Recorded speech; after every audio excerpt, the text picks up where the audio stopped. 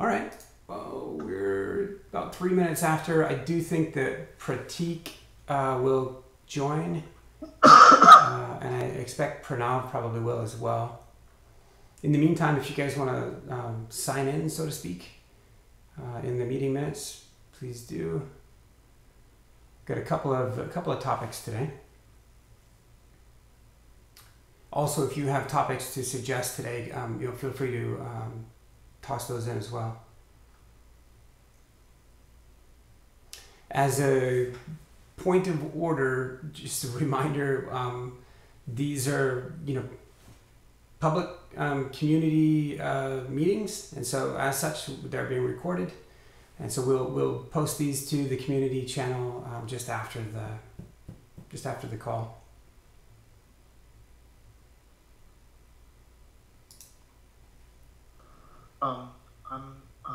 One quick update.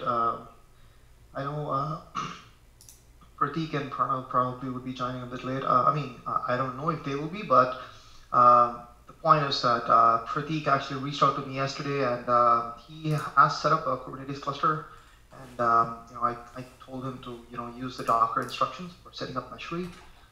Looks like he was successful. He hasn't given me an acknowledgement on that, but we were at the point where pretty late yesterday, he was asking me for the final set of instructions. So just kind of good. Okay, that's progress. That's good. And you didn't hear anything from Pranav this week, did you? No. It was just Pratik. Okay. Well, we are 5 after. We do have a few folks, so maybe let's jump in if we could. No one new to introduce today, I don't believe, other than Vanil. I don't know if you got a chance to meet Pavan. And so Pavan is joined us last week and is busy trying to get some of our AWS infrastructure in place so that test results can be persisted and people can optionally store them there. So Bhavan, meet Vanil. He's over at VMware. Yeah, hi, Vanil. Hi, Pavan. Oh yeah, very good. Vanil's over at Vanil. You're in VMware, kind of in the Wavefront area, focused on an Istio adapter for Wavefront previously. I'm sorry, I lost you actually. Oh wait, say it again, Vanil. Yeah, I couldn't hear you. I think there's some connectivity issue. Oh, okay. Can you say that again, please? Yeah. I was just trying to do my best to introduce you, and that is to say that you're at VMware, kind of in the Wavefront area. You'd written an Istio adapter for Wavefront, and then are continuing to focus. I work with the Open Source Technology Center at VMware. Not specifically with Wavefront, but I did create the adapter. Yeah, I focused on Envoy and Istio. Oh, got it. Okay. Even better. Yeah, thanks. Yeah. Okay, very good. Nice to meet you, Vinod. Yeah. Yeah, and then Yogi, I didn't realize you hadn't met Vanilla either at the time. And Yogi, I don't know if you want to introduce to Vanilla real quick. Oh, yeah. Yogi and Vinod have been playing hide and seek for the past few weeks.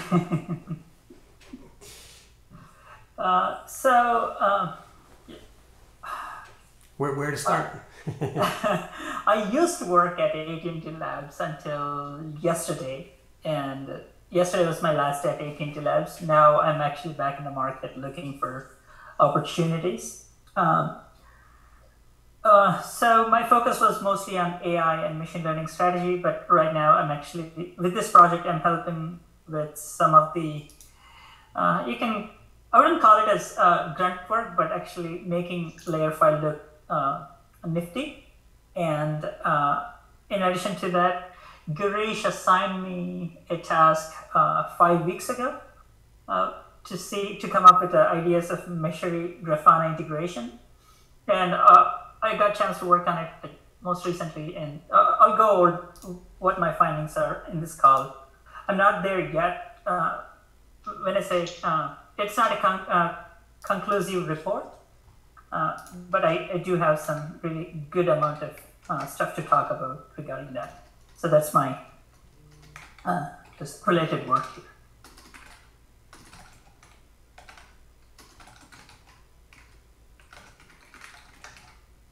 Okay, I'm just sending one final invite over to Pranav and Pratik, because I know they're keen on the project. So, and if I've got the wrong link in the meeting invite, then maybe they're in the wrong one. So, okay, very good. A bit of an update, a little bit of mostly an update. I had mentioned before that the intention is to do a couple of upcoming demos of the project. It is an alpha state project, so we are demoing it pretty early, but part of the point of the project is to be service mesh agnostic or multi-mesh capable. And as we go to do that, involving those different projects and vendors early, I think helps facilitate buy-in. So it's a little bit of a horse before the cart or chicken before the egg issue. But it forces our hand to get some things done. I think the one that will probably really force it is the presentation at Container World. So Vanil is also on the Istio UX working group, or shows up there and is helping advance that initiative. So Vanil, maybe in a couple of weeks as we're discussing there, I suspect you'll have a few things to say as well. So that'll be great. Yeah. Maybe in sequence of what's easier to cover, maybe this first one here is a bit easier to cover. So one of the service meshes that you guys may have noticed in the landscape that we have is one called Octarine. And so if you go to the landscape, you'll find a link to Octarine. And the notion that they are Envoy based. They are have yet to GA their offering. They're security oriented in nature in terms of the use cases and value that they will add. And we just got done meeting with them earlier this morning. There's a new repository created for an adapter for them, which you can see out in the community's area. So just a freshly created repository for that adapter. They're going to take a look over this next week to familiarize more with the project itself, and already discussed their approach to how they might hook in, how they're going to create the adapter. So I think they're in the process of creating some Helm charts now, and may look to leverage those in the adapter. So Vanil and Garish of the work that's been done inside the Istio, the Meshery Istio adapter, that will serve as a good example for the Octarine adapter. Absolutely, a good starting point for sure. So speaking of which, Vanil was, I'm trying to remember, was the Linkerd adapter one area of interest for you? So I was going to focus on Istio initially, but like if Linkerd, like if you need help with Linkerd, then yeah, I can pitch in. Got it. Okay. Let's do that. Well, it's hard to take notes and talk and type at the same time. Okay, then moving on then, maybe the next thing that we could chat through is a bit of what we refer to as Meshery SaaS right now. My perspective is it probably needs a new name. And this particular component isn't intended to be user-facing per se. It is intended to provide value to users of the tool, and mostly just a cloud-based storage system. cloud-based authentication and storage system so that people can create a quick account and store their results, retrieve results, and then in an anonymous way compare results from different people who've used the tool. And as such, we'll just need a nominal amount of cloud-based infrastructure. And so last week, Pavan extraordinarily quickly jumped in to help out. And so, Pavan, do you want to talk about some of the progress that you've made? Liam, sorry to jump in. If I remember correctly, Yogi actually wanted to jump out in like 10 minutes. Oh, yeah. So maybe if we can actually bring his point of discussion first. I'm sorry, Pawan, not trying to stop you there, but given the time, and Yogi has to jump out, I'm just trying to help him out. Yeah, I can totally understand. That's fine. Yes.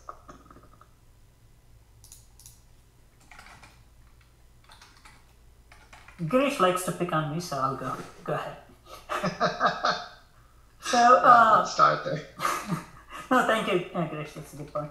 So when I explored some of the data sources that Grafana officially supports, we do have Elasticsearch, CloudWatch, InfluxDB, and some of the other tools that it officially supports. But then there are other tools that can be supported via plugins. So when I looked at the Meshery, I do see that we have integrations with DynamoDB. So if we are going to go down the AWS route and host this on AWS, so the easiest and seamless integration would be through using DynamoDB. There are some third-party plugins which actually load the DynamoDB into Grafana directly, but since those are unofficial, what we can leverage something like CloudWatch. So injecting the CloudWatch integrates with the DynamoDB. And what happens is that Grafana has a direct plugin integration with the CloudWatch. That's one approach.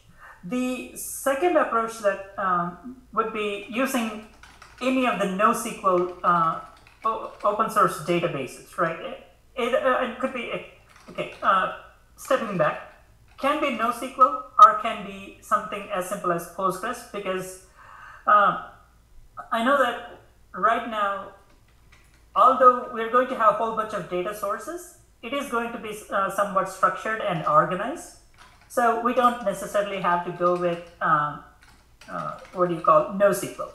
But let's say if we want to support the non-hierarchical structure of the data, then there are other methods, like for example, even JSON, right? Having to load the data into JSON, and then Grafana has a data source integration plugin, official data source plugin integration for the JSON data as well. So so those were some of the officially supported integration types that I looked into. And again, this was just a preliminary look and preliminary setup. So these are all easier integration methods. The reason I say easier is because pumping data into JSON and loading it into Grafana is something that can be done in a breeze. Whereas DynamoDB and CloudWatch, that's something that we are again relying on the AWS ecosystem to be able to do that. But then incorporating any internal databases like even NoSQL or Postgres would also be a much simpler task. The reason I say that is for NoSQL, you could just basically index it by, you can call it as a key value pair. And then Grafana has a really great integration with the NoSQL databases. So you can just load the data, break it down by the you can call it as data elements or data types, and it can automatically let you visualize the data. And the other thing that I have experience in doing is the Elastic, especially Elastic's integration with Grafana is also extremely powerful. The main reason is, for example. Okay, and wait, Yogi, actually, before we talk about Elastic, which is yet, which we're not using in the project, I think you may have covered it, but the question here is whether or not we can easily take, like either leveraging Grafana's API or some other fashion, to take and embed a Grafana chart into the Meshery UI. And at least thus far, what I've seen, it's just been through iframes, which is not ideal. Okay. Actually, I haven't explored that yet. I'll go ahead and do some diligence on that. Okay. Basically, I started documenting all those nodes. So right now, my first primary focus has been how do we get the data into Grafana to be able to render that. No, that's kind of taken care of already through the exposure of Prometheus compatible, the de facto exposure of metrics from either from the data plane or the control plane of the various service meshes is fairly ubiquitously a Prometheus exposition format, and Grafana has the ability to natively interfaces with that format, can get those statistics and graph them, and so what we would wanted to do in the project is leverage Grafana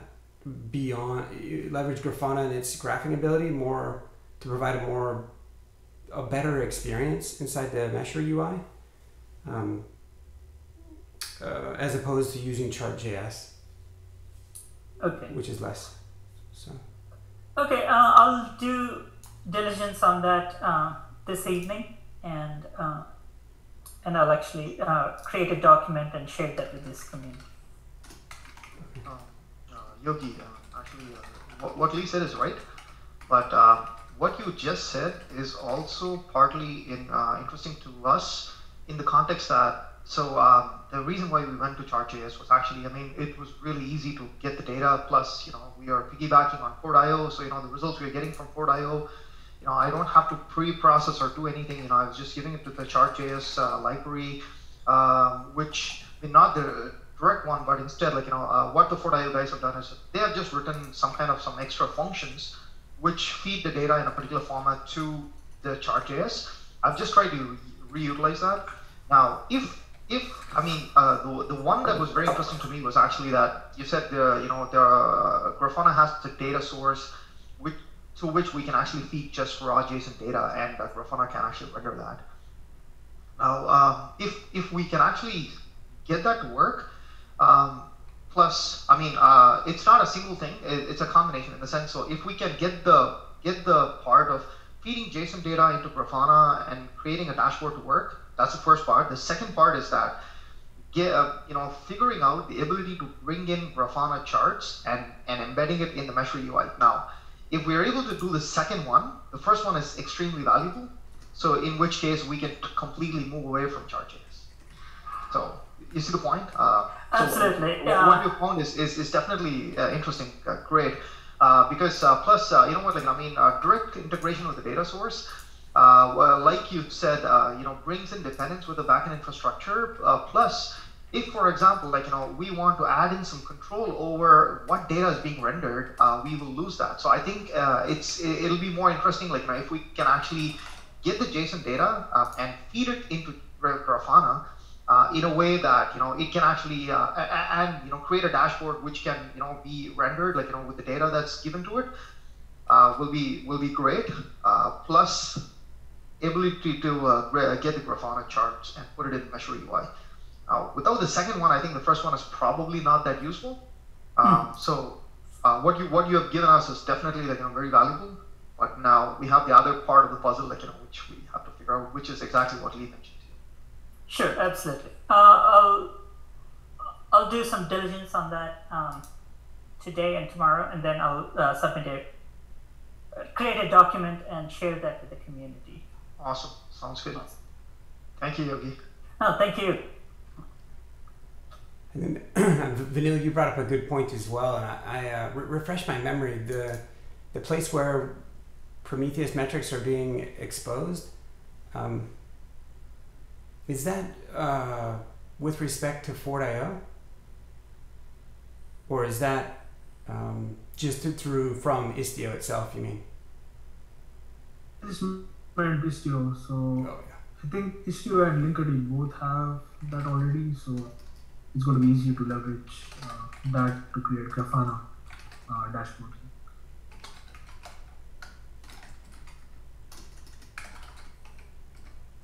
Nice. Okay.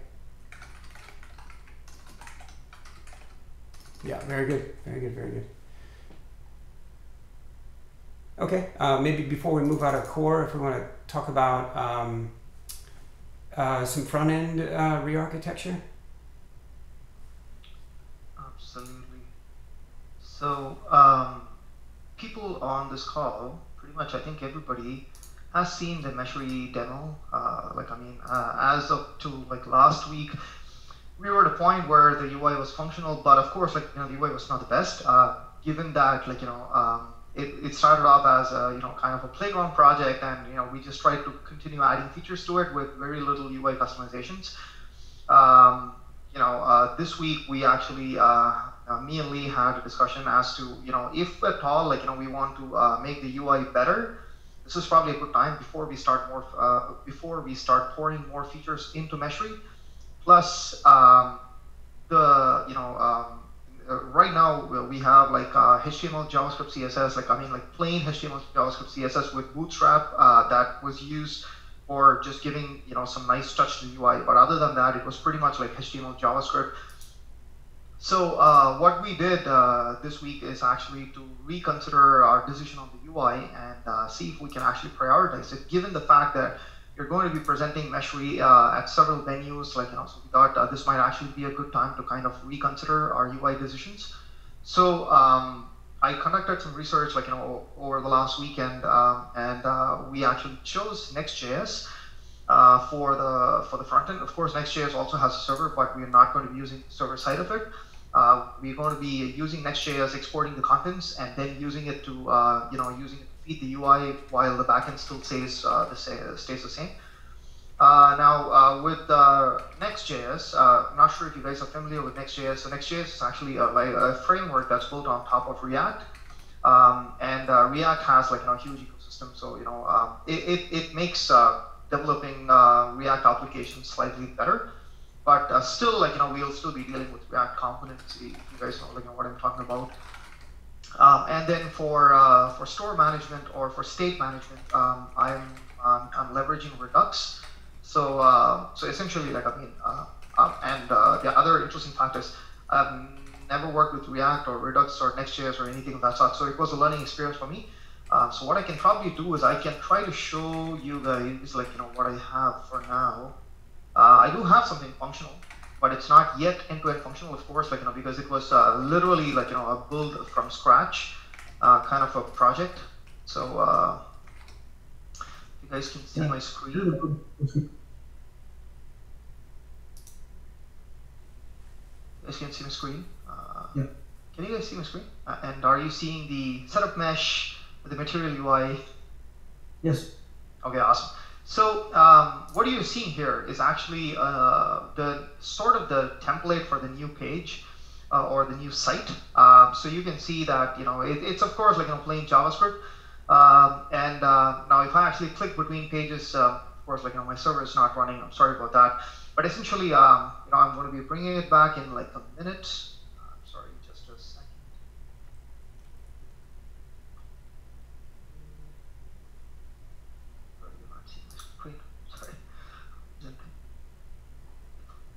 Okay, awesome. So yeah, the server is coming up in a minute. So essentially, the UI for the UI. So apart from Next.js for the framework, and then using React components, and then using Redux for the state management, one of the other things we chose was actually leverage Google's Material UI. So the nice thing is the Material UI folks have actually created a library for React, which is kind of a very nice thing. So one of my first experiments was actually to get all the three components to work well with one another, which was a fun experiment. A lot of moving parts, a lot of unknowns, I was able to figure little things out. So right now, what you're seeing is, of course, Meshery SASP, and then I'm going to try to log in and then authorize the app. And then once the authorization is back, you can see it actually lands in the new UI. of course, like you can see, the intermediate transitions have to be fixed, which I'll be working on. So at the moment, like I have this template. So on the right top, like there is an avatar, but I'm still like getting the pieces together. So here, right now, I have 2 pages that are functional. Like one is you can see play with mesh on the left. Like I have 3 menu items, sort of mapping to the current version of the Meshery. So there's one for load test, there's one for play, and then there's one for setup mesh. So the placeholders, like or the content of the pages will actually be filled, but what I've done so far is actually kind of the interesting part, like where setting up Next.js with Material UI with Redux was actually some very crucial parts. So now that I have that foundation laid out, like now writing components will actually be just a matter of creating JavaScript files, and essentially creating React components with the functionality. And the other crucial part, which I accomplished today morning, was actually that up until yesterday, this UI was working with Next.js server on its own. So today morning, I actually restructured Meshery code in order to make it work with the static version of the generated UI code. So what you're seeing now is actually the Meshery UI served by the Meshery backend server, but the page itself is actually a single page application, so it's not really hitting the backend. All the interactions that are happening here, are actually just local to the browser. So that's kind of how Next.js works. It essentially is a single page application, but it gives a feel that it is actually a multi-page application. So so pretty much like I have all this set up in place. So I have to start working on the components. I also have created all the necessary endpoints for getting the data, retrieving the user information, etc. So like I said, it's just I have to start stitching the components together now. So pretty much like a huge accomplishment, at least like the way I see it. So that's pretty much Meshery demo as it stands today. I'm pretty sure like by next week we'll have things pretty close to where they were like last week in terms of functionality. So that's pretty much the updates for Meshery. And the work thus far is available in the new UI branch. That's really cool. Awesome. Can you, Lee, you're talking on mute. Yeah, hey, Vinod, sorry, go ahead. Lee, I think you're talking on mute, but Vinod, sorry, back to you. Yeah, I was saying, can you show the code a little bit to see how it looks like? Oh, absolutely. Okay, yeah, I mean, given the time, I wasn't sure, like, if people would be interested, but yeah, absolutely. Cool. Yeah, if you do that. Yeah, no, I don't mind, absolutely. Like, I mean, as long as, like, I mean, I hope other people, yeah, there you go. I mean, so Lee actually just pasted, Lee, can you also share that in the Slack? Yeah. So Lee actually just shared a link in the, in the Hangouts chat. The Hangouts chat are like, freaking flaky. But essentially, like, I pushed, like, a commit a few hours back, like, where, it gets the UI and the backend to actually work with one another well. So, where is code? So by the way, I'm using code for development. Meshery, yes, okay. So, you guys see my my text editor code? Yep. Mm-hmm. Yep. Okay, awesome. So this is the Meshery project. Of course, like all my changes have been committed as of like an hour or two back. So pretty much like you should be able to see the way it is in my local editor. So right now the previous the components that were retained from the previous structure are the CMD folder, which contains the main, the deployment YAMLs. Nothing has changed there. The handlers. Quite a bit has changed because, like earlier, I was using Go templates to actually render pages. On when, for example, when a particular URL is hit, etc. But now, like I have actually transitioned those to move away from templates. So most of the calls here, like will actually be just returning a JSON or an error. So that was one of the changes that was recently done. In meshes, there is no change in the models. There is no change. There is a change, like in the sense, I changed the handler interface. That's pretty much it. And the public was actually the old UI folder, which contained all the user interface components like static, HTML files, etc. And router was again like it's its whole thing. Like I just added some extra endpoints here, pretty much for the favicon and the other endpoints. Again, I changed them a bit in the sense earlier we used to have the play / something, so they're all now changed. The UI is actually being served just by a simple handler, which actually serves contents from a static folder. Now that includes JavaScript, CSS, HTML, and images. So essentially, that's actually the folder where JS code, which is export, will actually be placed. So I thought like I'll just reuse it like for today. So that's kind of where the contents are being served from. And of course, like you guys know, like this is the favicon. All the other ones at the top, like are the APIs and login logout handlers. And now the UI folder is actually the main part. The .next folder is an internal folder that's maintained by Next, where it actually keeps its working copies and the temporary files.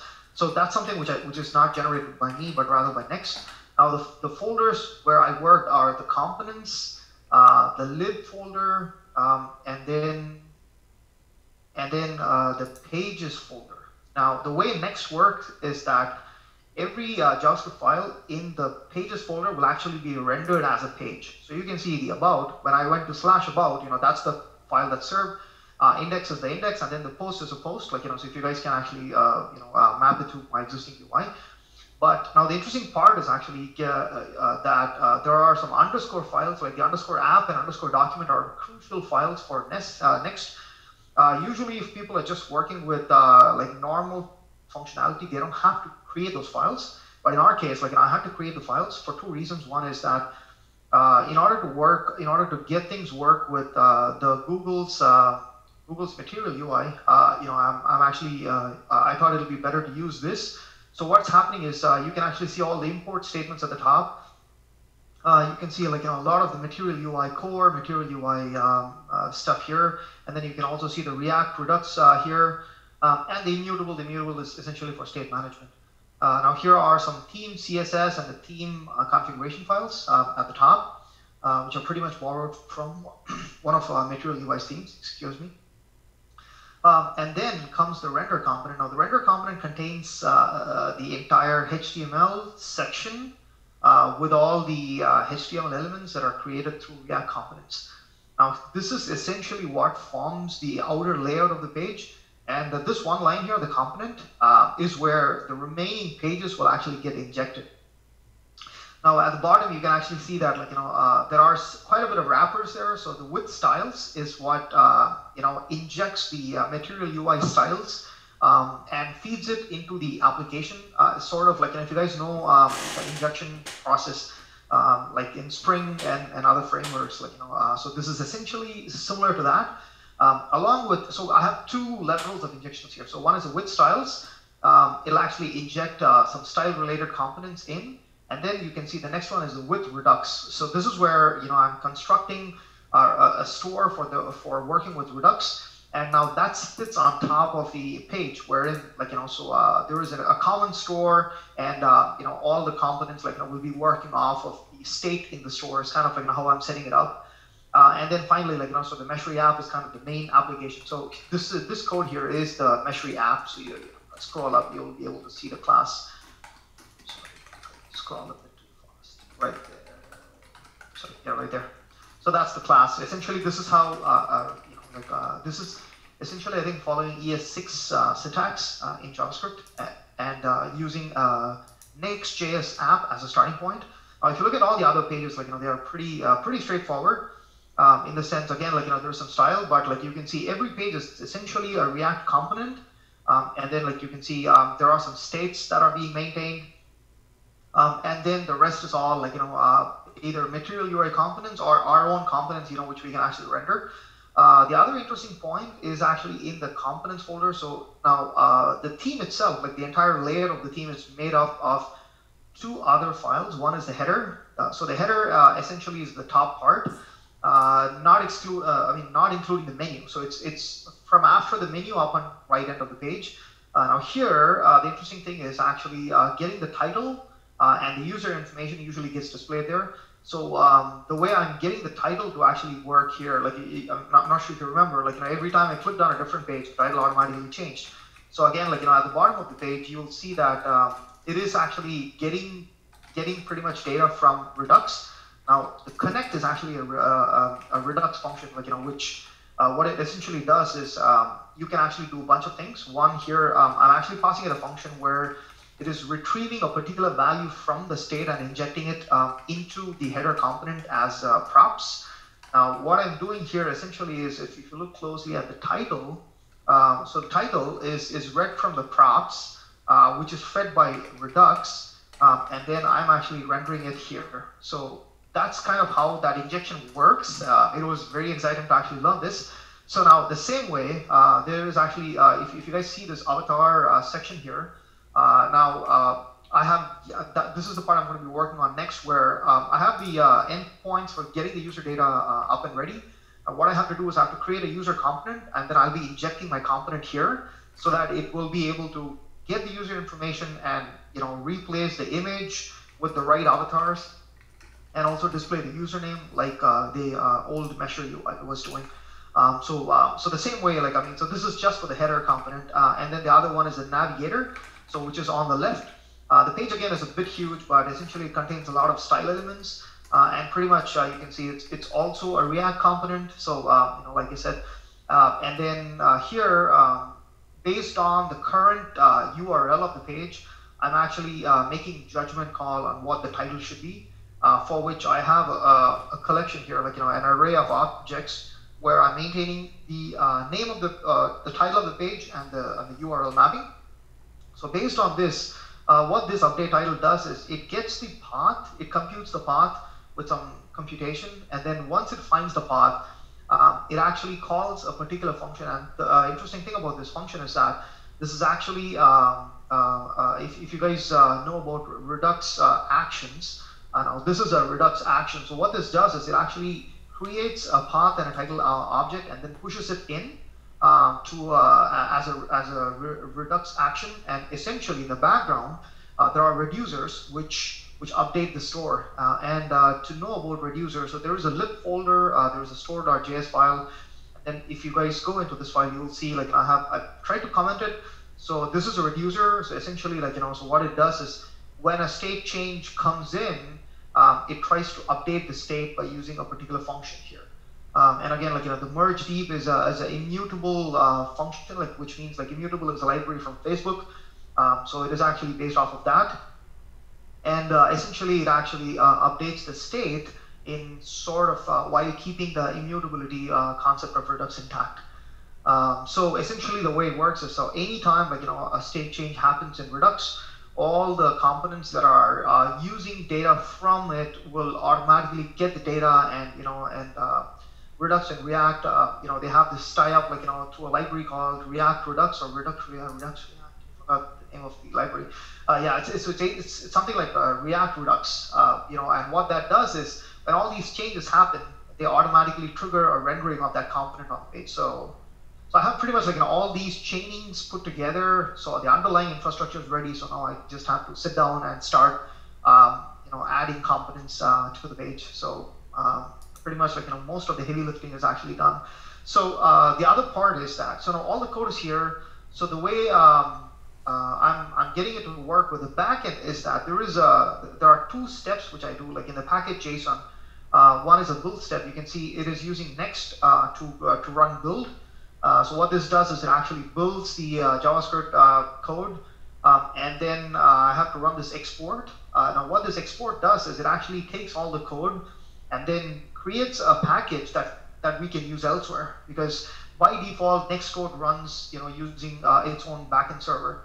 So the next export, it actually generates a file and puts it inside the out folder.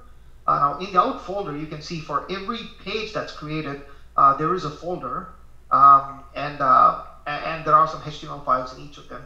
Essentially, this is to support the capability that if people, for example, go to at the About page directly, then they should still have the HTML, etc. All the static files that are generated are inside the _next folder, and you can see the static. and it contains a lot of folders.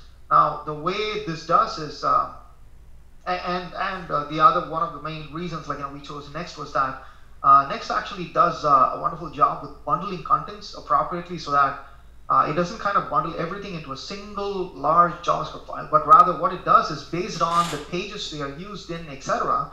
It actually kind of bundles the contents intelligently. So when we go and request for a particular page, the number of resources or the number of JavaScript CSS files, number of JavaScript files which are downloaded are pretty small in size, and only the needed components are downloaded. All the other things are actually downloaded only when those are hit. Plus, we can also make leverage this capability of Next, where it can actually prefetch contents. So, for example, when we load the index page, we can actually ask it to prefetch all the other pages in the background. So by the time we go to the other pages, they're all prefetched, and the page really loads way faster. So yeah, that's pretty much a super quick rundown of Next.js with Meshery. Yeah, that was pretty cool. Thanks for explaining all the details. I think it's a really nice framework to use. Yeah, it is actually. I mean, like I said, up until I would say up until Wednesday, or Tuesday. Yeah, up until Tuesday evening, I have no experience with React or Redux or Next.js or any of these JavaScript frameworks. I'm used to work with Angular 2, etc. But then, yeah, this was there were a lot of unknowns, but it was a very interesting journey for the past 3 days. I would say. There's definitely a lot more to learn, but Next.js definitely helps a lot with providing stuff. It's wonderful actually. So hopefully, once we in about a few more days, once we have all the other components functioning, I think we'll be in a state where UI developers will feel much more comfortable to join the project and contribute if need be. And same with the case of the backend, the Go developers should be comfortable seeing the code. So that's pretty much it. So if you guys have any questions, on anything, feel free to actually hit me up on Slack. Yeah, very good. Girish, when do you expect that that branch will be in a place where others might be able to contribute? Yeah. Yeah, I was sort of concerned about getting the backend to work with the frontend. Now that I have that functioning, which is good, I'm pretty sure probably in the next few days, I would say mid next week, we might have several components already in place, and other people can actually start looking at it, and Okay. If needed, they can definitely participate. Very good, very good. Let's move on to the update from Pavan, and then let's talk briefly about a couple of areas where that Vinil might be interested in as we go. So yeah, Pavan, maybe over to you. Yeah, hi. Last week I just created, I was working on creation of this Terraform, deploying of AWS and EC2, in AWS, EC2 instance, DynamoDB and API gateway, and I tested it it's successful. Do you want me to demo over here or Yeah, that'd be great. Sure, just 1 second.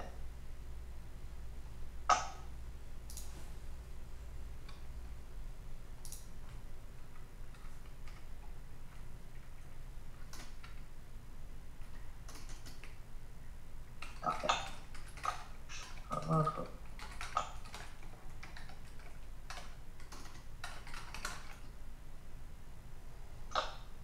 So this is the Terraform file I created for AWS. I have an environment variable created for access key and secret key. So I have another file where it represents the variables for access key and secret key. And so if we want to deploy it in another AWS instead of my own AWS, we can change those access key and secret key and we can deploy it. And I have chosen the region as US East 2. And coming to the DynamoDB table, it's the name of the project or the name of the table which we have to create. as for the testing, I just created the read capacity and the write capacity, and given as one attributable here. And so so after that, so I have to create an EC2 instance. And so it's like I'm just taking like a very basic EC2 instance, like which is T2 micro, and I'm giving as the predefined AMI over which is given by AWS over here by AWS, and here is this API gateway, like just given the name and like the description to create. Nice. Well, I guess Garish, considering that like this T2 micro instance is provisioned, last week we talked a little bit about Circle CI and kind of the process by which a new binary might be pushed. Correct. I think that's fairly doable within a. Absolutely. Definitely we should. Yeah. I'm pretty sure. And the other thing is, I mean, so. You know what? Let me actually start with Pawan. Hey, Pawan. This is a great start. Now, the points which or the next steps for you are that what you've created is a Terraform file, which is great. But the way we should be doing it is actually that you should be creating a module out of it. I mean, it sounds complex, but it's not. Trust me. So the way it'll be is that you'll be creating a module off of it, and then you'll have specific configurations for environments. That's how you'll be organizing your Terraform code. That is one thing. Plus, the next thing is for the API gateway, we also have to figure out how we can create mappings. We don't need to have much fancier mappings. We can just start off with star, slash, which means that anything under slash will actually be just handed over to the Meshery SaaS. So that is one other thing. And then with the provisioning of the EC2 instance, we also have to give it the starter script. I forgot what the terminology is in the sense. I mean, you know what? Like I said, I have some complex Terraform script, which I've done for one of our workshops. Yeah. Which I can actually share with you. Yeah, I'm sorry. I didn't reach out to you after that, but I will reach out to you. And I'll probably share that code with you. So it'll give you some idea. And the other thing is the most important one is actually maintaining state. So the way Terraform works is when you run it, it'll actually maintain a state on your local in a folder. But what would be ideal is that we would want to maintain state sort of globally, and by globally in the sense. We can actually use two of AWS's entities for maintaining states. One is S3 for keeping the state, and a Dynamo table for maintaining a lock. So there is one library which I can refer you to. It's called Terra Grunt. Take a look at it. Now what that does is it, without you having to go ahead and writing logic to manage the state with S3, Dynamo, blah, blah, it takes care of that for you, which is kind of very cool. So instead of using Terraform apply or Terraform plan, you would be calling Terra Grunt, and it will it's just a wrapper around the Terraform CLI. So these are kind of the next action items. Please don't get me wrong. I'm not trying to say what you've done is bad. Yeah. No, this is fantastic. I mean, so you have the major pieces in, which is fantastic. But now we need to kind of formalize it in a way that, for example, we should be able to take the exact thing and just create another environment. So, for example, it's not going to happen today, but there'll be a time when we'll have a dev environment, a staging environment, a testing environment, and a production environment, right? So instead of passing things at runtime, you will have a file where once you create whatever you created as a module, you'll just be passing values to it as though you were calling other Terraform pieces, which will be pretty cool. So so essentially what you've done is great, but you know what, I'm not sure when you actually stop sharing, you should probably show your demo. We definitely want to see your demo, but yeah, these are the next steps for you. The reason why I tried to rush in was actually the time concern. I'm really sorry. I'm not trying to jump into freak out or something. I really appreciate your input. As I said, I'm still learning a lot of things. So I have an Terraform installed in my system, and so just want to give the demo of this command, this Terraform.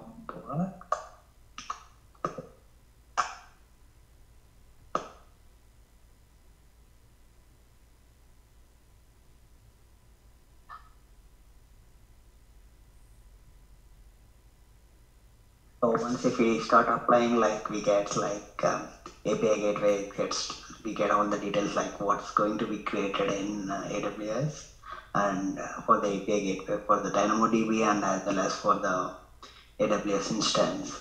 And so it's like it's asking for our final approval, and we have to say yes, and then like it's created. Let me open my AWS console. Just give me a second.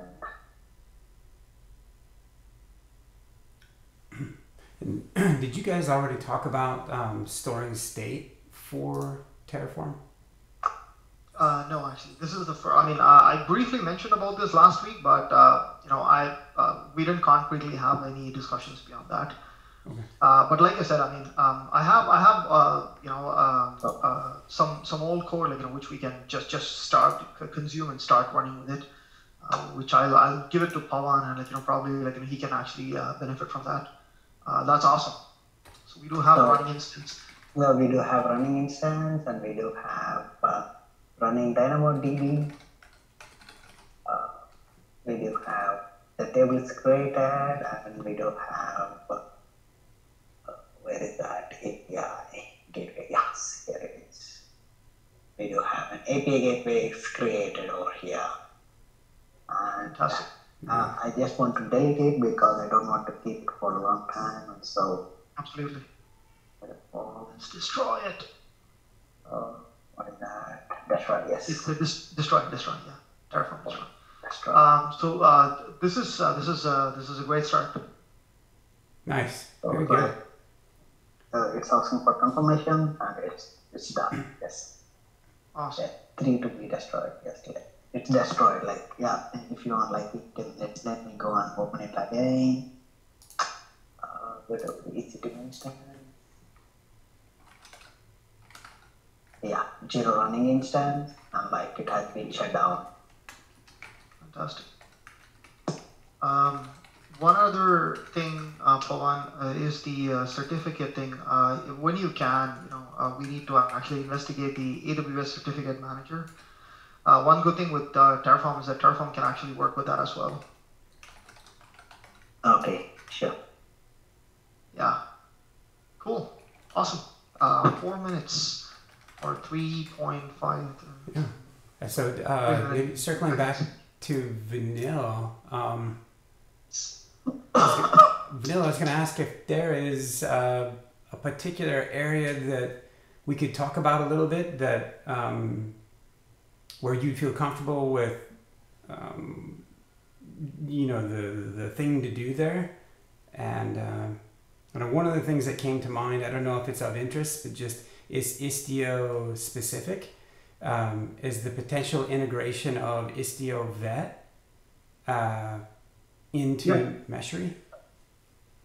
Yeah, I did see your comment on the issue. So yeah, that's definitely, I think, have. So I can look at that in the coming week, and yeah, maybe we can. Maybe I can have a look at the Linkerd part as well, just to start off with. Ooh. So yeah, I'll keep.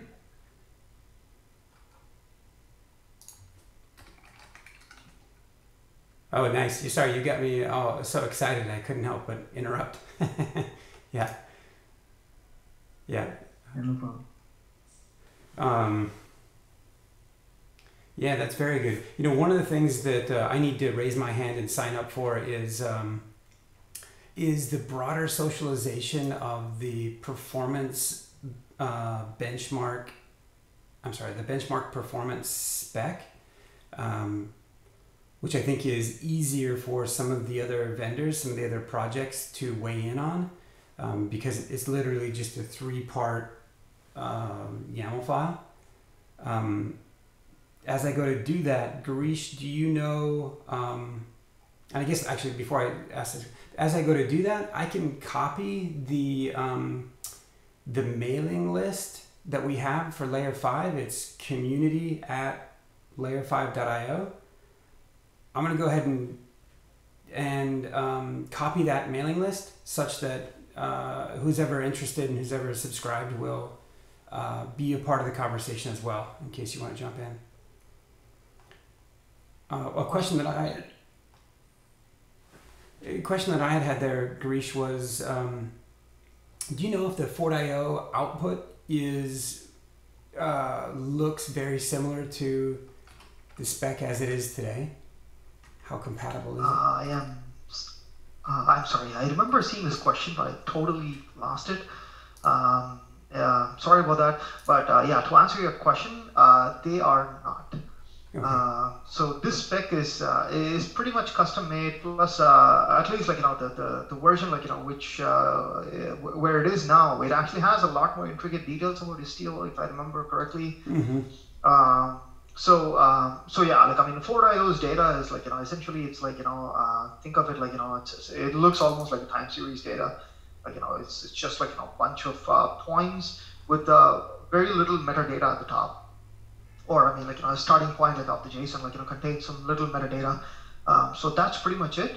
What I'm trying to say is that it does not have any information about the infrastructure on which it's run, because it's client-side data, right? So yeah. And how far how of the results that come back, that's more of a time series bit of information, how large are those files? Is that just a summary? Oh, yeah. The size of those, again, it depends on how long you run the test. Mm-hmm. So at least in Meshery, all the demos I've shown are for 1 minute. And for 1 minute, we don't get a lot of data points. So the size of the files are pretty small. I think even if we run it for 20-30 minutes, it might still be in KB. I don't think it'll even hit much of MB. So okay. Yeah. So it may be that just in thinking about this out loud with you guys, I think right now this particular spec, it really does only 2 of the 3 things that I had said before. It identifies your environment, the environment in which the test is going to be run, and then it also identifies specifics about the test itself, like how many requests per second for how long, right. How many. Right. And then the results, there isn't a space for that in here, and there can certainly be a linkage to results, like a placeholder for putting in the location of the results. But just thinking this through, maybe it's not. It probably doesn't make a lot of sense to try to stuff all the results back into the very same file. But rather, this is 2 pieces of metadata, or there's a results file or set of files with this spec file, this metadata file that relates to it. Right. Okay. So of the 2 parts which you just mentioned, the second part is what we are getting, I would say, from 4.io, in the sense it talked about the throughput, the time for which the test was run, when it started, etc. And the latency. So these are data we get from 4.io. Of the first part, if we can take a minute, since we are collecting a kubeconfig file and a context, I think we have the power to talk to the Kubernetes APIs and figure out what version of Kubernetes that's run, what CPUs, how many nodes are there in the cluster, how many CPUs, memory, network IO, all that metadata we can get from Kubernetes. I think we should be able to get it in Meshery, including, for example, Istio. If it is Istio, we can get the version of Istio, etc. So I think we should be able to get all the metadata to characterize the test from the Kubernetes APIs through Meshery. Okay, maybe, and even information about the nodes themselves. So Yeah, I think if they are available, I'm not sure how much detailed information is available from Kubernetes APIs, but I am pretty sure that, for example, whatever you can get from kubectl, are pretty much available through Cube API server. So essentially, Yeah. if we can get this data from kubectl, I'm pretty sure it can get you the number of nodes, which I've seen personally too many times. With the CPU and essentially the quota quota that's assigned to the cluster itself, like etc. I'm pretty sure there should be APIs for that as well. I can probably take a look at it probably later next week because the first half of the week I'll be focused on the UI work. Yeah, we can probably start getting all the metadata from the cluster. Now, given that, for now we are focused only on Kubernetes. Okay. Okay. As we go to wrap up, and as Vanilla potentially looks at the possible Istio-Vet integration, as well as the possible, as you kind of look at maybe the Linkerd adapter, Vanilla, I just want to make sure that you've got the permissions that you might need to move forward unencumbered. And so yeah, you do. I think you're in the contributors group, and okay. Yeah, thanks. Yeah. No, good. Okay. Pavan, do we need to? I'm sensitive about Pavan. I know you've got a little more time than Vanilla, so I'm sensitive to keeping him past the hour.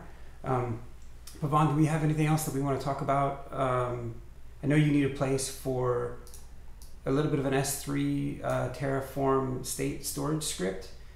You need a different AWS account and a place to store some secrets. Do we need to talk about anything else? I'm good as of now. If I have more questions, I can ping on the chat room. Nice. Excellent. Okay. And then, guys, I guess both Pavan and Vanilla, if you guys, as you guys are thinking about the project, and if it comes to you, really the notion. Okay, I just want to add here, I'm sorry for disturbance, I just want to add, Giri, he's telling that, he's going to expose something for Kubernetes, right? I'm good at Kubernetes, I'm saying, I know a little bit of Kubernetes because I work on, implementations and, deployment of applications in the Kubernetes. So it's if anything I can help on the Kubernetes, definitely I'll be open for that. Awesome. I just created a task in Meshery. I'm going to assign that to you, Pawan. Yeah, fine. Awesome. Definitely. Kubernetes, yes, I'm good. From the past 6 months, I'm extensively working only on the Kubernetes part, implementation of Kubernetes and deploying of applications, migrating to the Docker containers, images, and into deploying to the Kubernetes. Yes. Yeah, definitely. Awesome. If I have more work on Kubernetes, I'm happy to contribute. Sounds good. I'm sending you some tasks. Yeah, sure. Pawan, what is your GitHub ID? I mean, Lee, do we have Pawan in? We do. We do.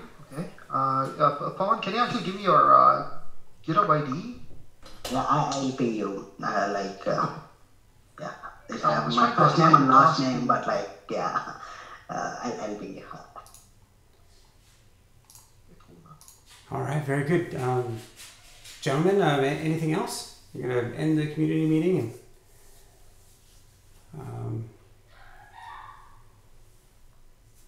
All right, nice. Vanilla, I've got high hopes, man. I've got fingers crossed. Got Yeah, I think we're doing good, and yeah, I'll do some stuff next week, mostly mid next week. I have something coming up on Monday, Tuesday, but yeah, after that I'll be working on it. nice, very good. Okay, gentlemen, thanks a bunch. Same time next week. Yeah, Awesome. Okay. See you guys. Thank you so much. See you guys. Bye, guys. Bye-bye.